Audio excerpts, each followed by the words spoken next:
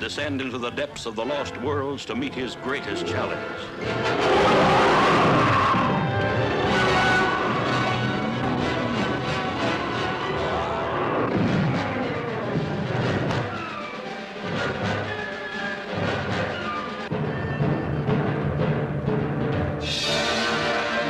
No man could match the king's cleverness or cruelties. No man could match Goliath's might or Goliath's warmth. But when his younger brother falls madly in love, the boy becomes easy prey for the monstrous king, whose greatest pleasure is inventing new ways to murder the unprotected and the innocent, and bait a trap to bring Goliath to him. Deep in the earth's dungeons, Goliath meets the fire-breathing, man-eating, three-headed dog of darkness.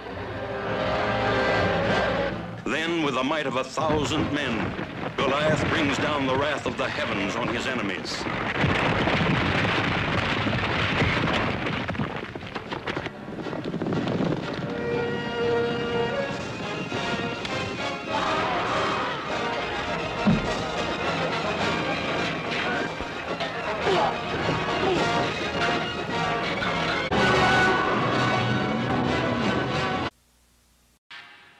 You need not fear.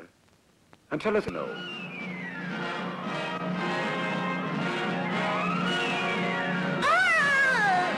The War of Troy is ended.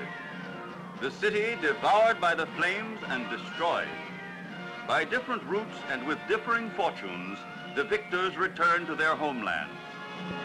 Only Helen, the queen without a kingdom, flees through the flames in pursuit of her destiny. And her destiny drags her implacably toward the splendid city of Thebes. Give me a word of hope, and I will willingly give you all my love and the whole of my kingdom. I only ask one thing of you. Your permission to leave. You have given me your promise. The gods are my witness. Whether you wish to or not, you shall remain here. Her beauty arouses sudden passion. Her very presence unleashes mortal combat. No! No! Arion! Help! You'll pay for your cowardly crime with your own life. Take her away. No! Arion! Alone against all, a superb hero springs to the defense of the unfortunate queen. A man with a generous heart and the strength of Hercules. Arion! His name is Arion. The history which has handed down to us his fabulous exploit has called him the Lion of Thebes. Just a moment, Ramesses. You are playing with death.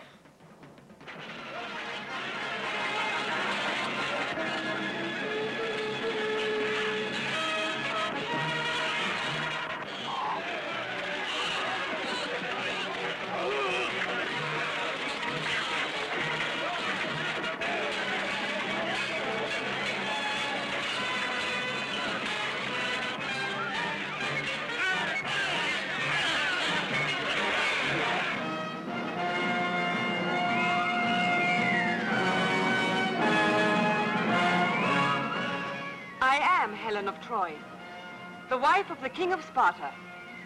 Have you forgotten that Helen is at Troy, and that Menelaus has kept the city under siege for many long years? This war will not be won if we remain entrenched in the city.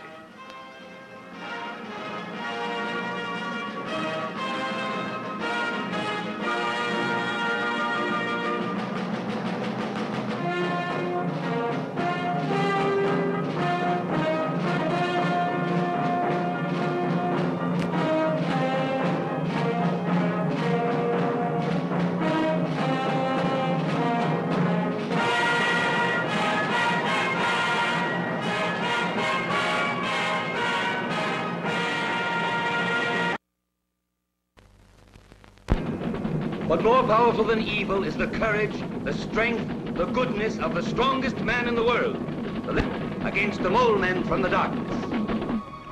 Many lives depend upon his bravery.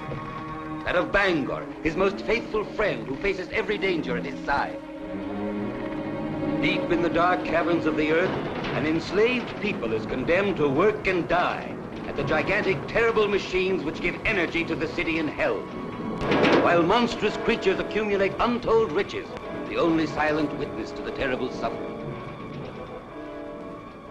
If the great wheel continues to turn at this speed, our usual amount of gold and diamonds will be doubled, and you shall reign as the most powerful of rulers. A queen with such power, but a single ray of sunlight may mean her death. Power-mad masters of mysterious and irresistible forces, these half-human monsters spread terror and suffering on the earth. Looting, killing, they destroy all living things in their path. Nothing can stop them but the unbelievable courage of Machiste, descendant of the sun. How many human lives were paid for these riches? For all of this?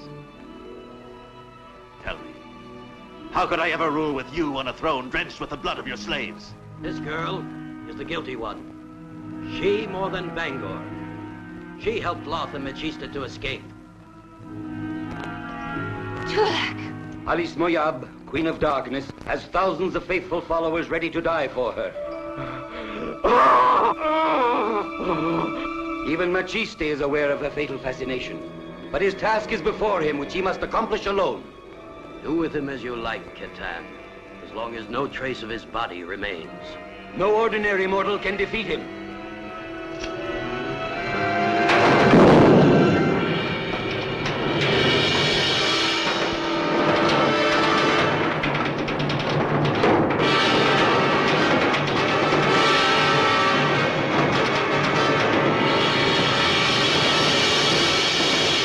You were truly born as a creature of the sun. We will sacrifice you and win favor in the eyes of the goddess of the night. No! No! Then he must pay. He must look into the sun. No! No! Don't put me in the sunlight! I beg you! No! No! Anything but the sunlight! No! Kill me now! The appearance of Machiste has aroused hope among the enslaved people of the City of Darkness. It is a bloody, unequal battle between an unarmed crowd and warriors who will kill without giving quarter. To save Salyura, princess of the people of Aran, the great-hearted giant does not hesitate to face new and terrible dangers. Machiste is not immortal, but he does not fear death. The strongest man in the world, the latest adventure of the hero, told in the powerful story of the City of Darkness. The strongest man in the world, the last of the demigods, faces his greatest danger. The most exciting, suspenseful film of the year.